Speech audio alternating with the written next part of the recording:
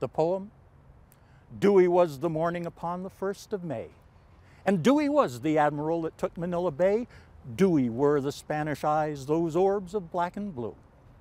But do we really care today? I don't suppose we do. Admiral George Dewey was a Montpelier boy who became a hero during the Spanish-American War.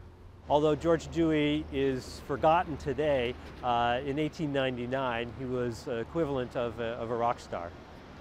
I'm standing in front of one of the cannons that Admiral Dewey brought back to Montpelier from the battleship Castilla, which sank in Manila.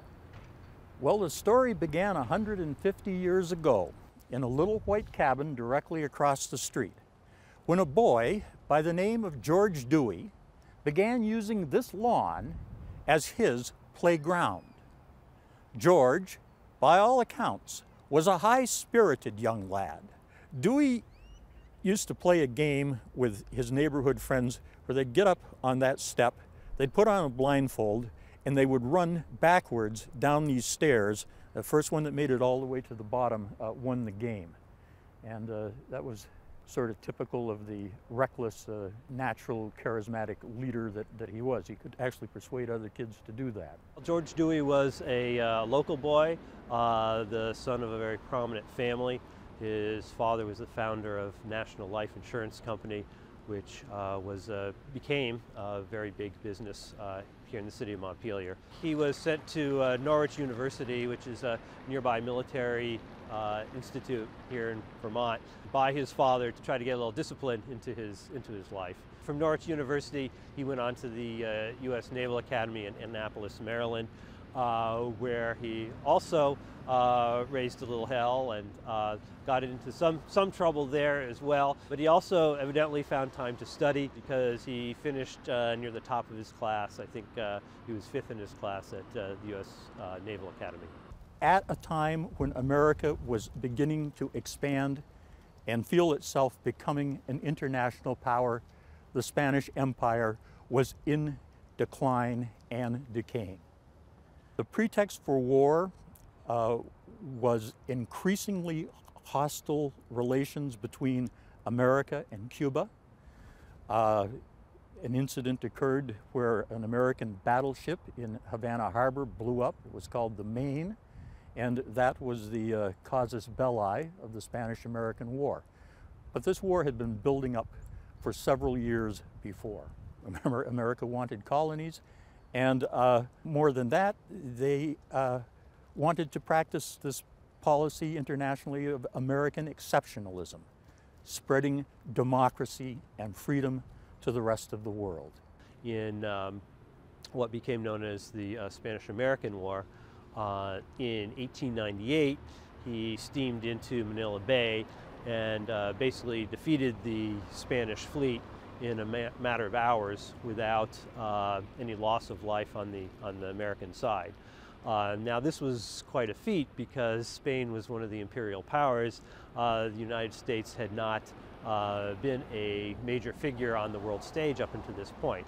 In fact, it was that event that really propelled the United States into a leadership role in the world. Dewey was sailing one of the most modern ships that you could produce in the 1890s. The Spanish ships were built in the 1880s, and these were the types of cannon they had. They were slow firing.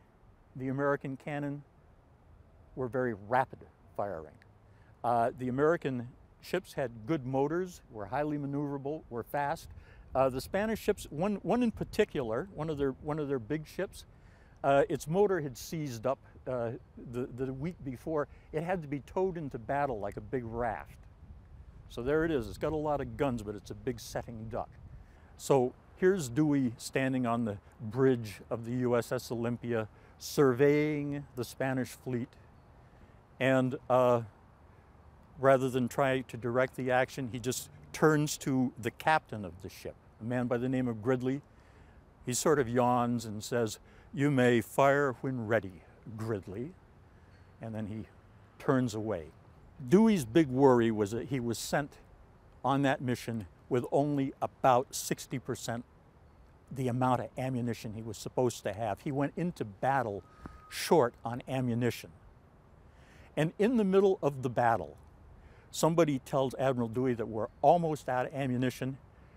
Dewey needs to break off the battle, but he doesn't want the Spanish to know why he's breaking off the battle. So he runs up the flags, the semaphores, that says, "Gentlemen, we're going to take a break for breakfast." The Spanish can't believe it, the Americans can't believe it. It becomes part of the legend of why Dewey is considered nonchalant and cool in battle. In the middle of the battle, he's going to have his fleet break for breakfast. So they sail off out of gunshot range. They count the ammunition. They find out that the first count was wrong. They actually have enough ammunition to finish the battle. But by the time they turn around to look at the battle, the entire Spanish fleet is either sunk, sinking, or on fire. It wasn't until 1899 that he arrived back in the United States. And when he got back here, he was treated as a major hero. He was feted in cities throughout the United States, particularly in New York City, where it was said 2 million people came to see him. The city shut down for 2 days because of all the excitement surrounding Dewey's arrival. It took him until October 12th, 1899 to eventually make it back to his hometown, Montpelier, Vermont. It was the last stop on his tour. The city threw him a very large celebration. It was said that 30 to 40,000 people arrived in the city of Montpelier to witness the parade and the festivities. The city was all decked out in bunting. The pictures showing the downtown buildings are really pretty fantastic. The State House behind me was decorated with bunting. The columns were wrapped with red, white, and blue. Electric lights were strung on the building, so at night the building was illuminated. Of course, electric lights were new. This is where the reviewing stand would have been set up for Dewey Day, and he alighted from a carriage and took his place on this huge wooden structure where he viewed the parade that came by. He eventually got off the stand and rode in a carriage through the streets of Montpelier, where he was very warmly welcomed by not just the citizens of Montpelier, obviously, but the people of the state of Vermont.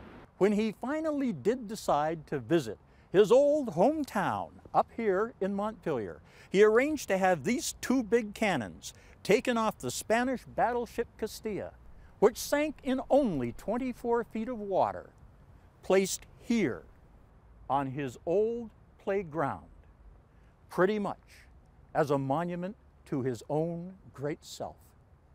For 100 years or more, kids have been treating these cannons like playground equipment. I climbed on these myself as a lad, growing up here in Montpelier.